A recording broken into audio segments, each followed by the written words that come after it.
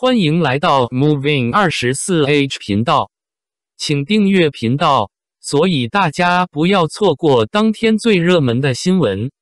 今天我们想向您发送以下时事通讯：维和防暴队预售票房断层第一，王一博终于要夺冠了。还有不到10天的时间，我们就会迎来2024年的五一档。今年的五一档期一共有10部国产新片定档，其中相对比较令人期待的电影作品一共有5部，而且这5部影片于前几日都已经正式开启了票房预售。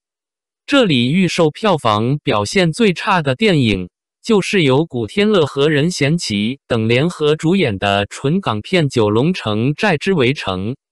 九龙城寨之围城是今年五一档10部电影当中唯一的一部港片。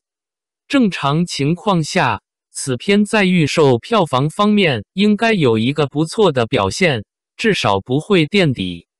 但是不曾想，在好几天的时间里，此片的预售总票房竟然还没有突破100万人民币。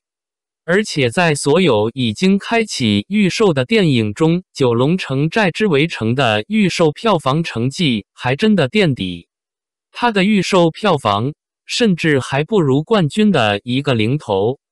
而与《九龙城寨之围城》恰好相反，位列预售票房榜第1名的电影，就是由黄景瑜和王一博领衔主演的《维和防暴队》。据统计，维和防暴队目前的总预售票房成绩已经接近800万人民币，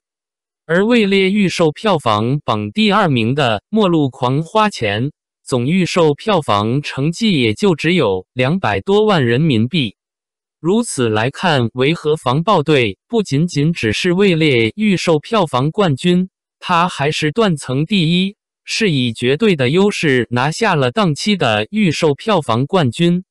也就是因为预售票房成绩很出色，所以维和防暴队在5月1日这一天拿到了将近40%的排片。其他电影排片最多的就是《末路狂花钱》，而它的排片占比也就只有12.3%。就目前的各种表现来看，维和防暴队似乎已经锁定了今年五一档的票房冠军。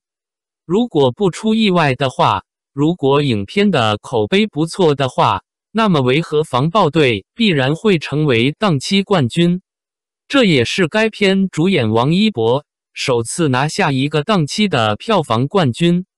之前同样是由王一博主演的电影《长空之王》本来也很受欢迎，也具有拿下冠军的能力，但此片最终还是在去年的五一档内输给了喜剧电影《人生路不熟》。于去年春节档上映的《无名》是博纳影业中国胜利3部曲的第3部电影，该片同样也具有成为票房冠军的能力，可是它的最终票房竟然还没有达到10亿人民币。而今的维和防暴队预售票房成绩断层第一，看来王一博终于要有属于自己的电影冠军了。感谢您观看视频，如果您觉得本时事通讯有用，请不要忘记点赞、评论和订阅。